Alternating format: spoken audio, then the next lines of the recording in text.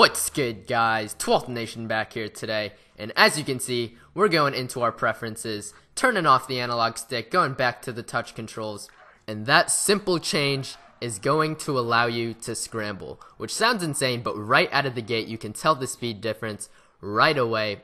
And we're just going to call the same play action plays over and over, try to get my scramble on.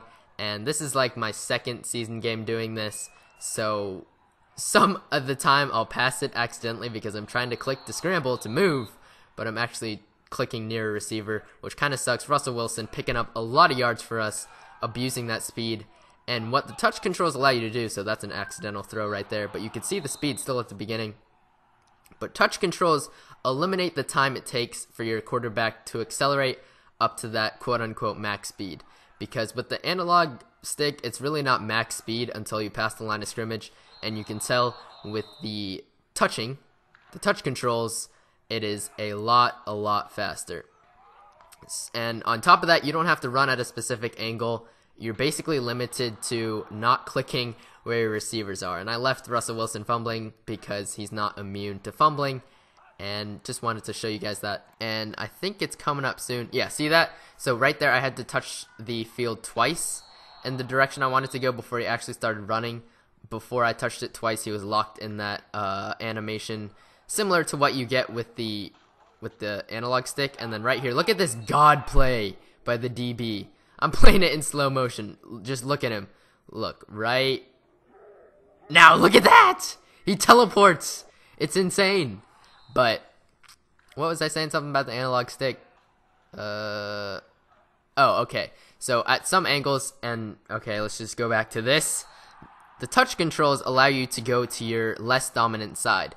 So typically, if you're using the analog stick, you'd be scooting awkwardly. But when you're using your touch controls, you can just flip around and you can run that way. So I would never have been able to do that with touch controls. Russell Wilson being a wizard, getting the football through the uprights. And as you can see, even with the QB sneak, there's no delay. So he doesn't have to accelerate up to that speed. You can see he just guns it right from the get-go when I touch the screen. It takes a little bit of getting used to. Again, just so quick, so much faster than the analog stick. And I'm not going to switch from analog stick to touch control. It's just not worth it. You can't make adjustments on defense. But it's just good to know that this has been flying under the radar, and it actually allows you to go fast, quickly, and you don't have to run at a specific angle. There's no workarounds. Only problem is, oh, this I just left in. Look at this cat. Look at that. Oh my, stop belly flopping. But just the weird straddling catches, I love putting those in my videos. But as you can see, you can actually scramble in Madden Mobile. It's just not that viable, I guess. And another example of me having to touch the field twice before he actually starts going. And this would take a lot longer to get used to. I obviously haven't played with it too much.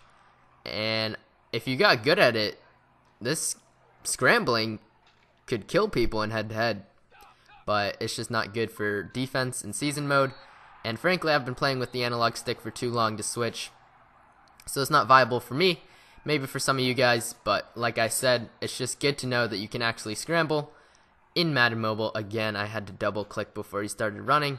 And I'd urge you guys to try it out. It's pretty neat. Never knew this was possible.